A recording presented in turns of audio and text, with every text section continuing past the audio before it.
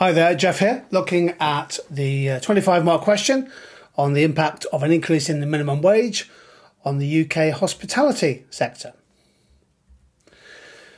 So here's the initial context, the stem. In 2024, the national living wage increased to £11.44 per hour. It's gone up since. Over 30% of UK hospitality workers are paid at or near the minimum wage, leading to concerns about affordability for small businesses. And here's your question. Evaluate the impact of an increase in minimum wage on the UK hospitality industry or an industry of your choice. So you might well have researched something else, in which case use that. But I'll be using the hospitality sector in my answer. So we're looking for a 5-paragraph answer, 2 KAA points, 2 evaluation points, and a final reason judgment supported by diagrams. Here's the first point.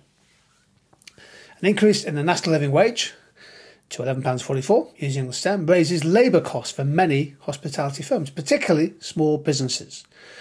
Consequently, businesses such as application cafes, pubs and independent hotels face higher variable costs, increasing average cost of production. This causes a fall in profit margins, especially in a sector already facing a lot of pressure from the cost of gas and other costs. In theory, firms can pass on costs if demand is price inelastic, but in practice, love that phrase, in theory but in practice, many hospitality firms operate in competitive markets, monopoly competition, for example, where pricing power is limited. This means that profit maximisation becomes more difficult, particularly for rural or low footfall establishments. You know, that small corner shop cafe or that relatively quiet pub where you don't get a lot of customers. Indeed, some hospitality businesses may move below the shutdown price and leave the industry. My diagram, coming up in a second, shows how a rise in variable costs causes total profits to fall from P1ABC1, which we'll see, to P2CDC2.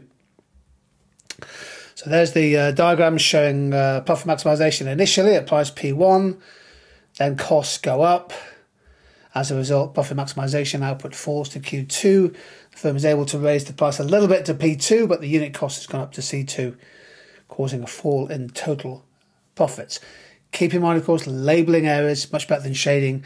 You can then refer to the labelled area in the text of your answer. To evaluate, however, higher wages improve or can improve worker motivation and productivity, reducing staff turnover, which is a major cost in the hospitality sector. That's true, actually. Lots of the churn rate amongst employees is often very high. The sector has amongst the highest staff turnover rates in the UK, with annual rates exceeding 30%. Good application there. Consequently, reduced recruitment and training costs may mitigate the initial rise in wage bills. So if you have a loyal workforce, you can save money elsewhere. And if workers have higher disposable income, this can stimulate demand across the local economy, including spending in hospitality, particularly in low-income areas where the propensity to consume is high. This causes a potential positive multiplier effect. So in theory, you might be able to reduce your cost of retraining and hiring, and also there might be a kind of demand stimulus if people are spending that extra income in the local economy. But then the second KA point, the increase in minimum wage also risks reducing jobs, employment within the hospitality sector, with businesses either reducing hours or freezing hiring, not replacing people who leave, or automating roles. This causes potential job losses, particularly among young part-time and seasonal workers.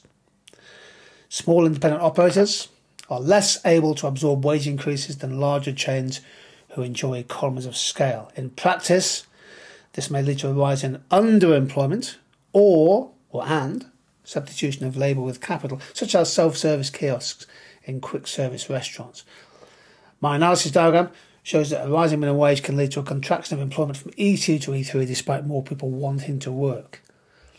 So here's the labour market diagram showing an increase in the minimum wage. I mean, you could easily just show just the minimum wage itself, but I've assumed that one existed already, which it did.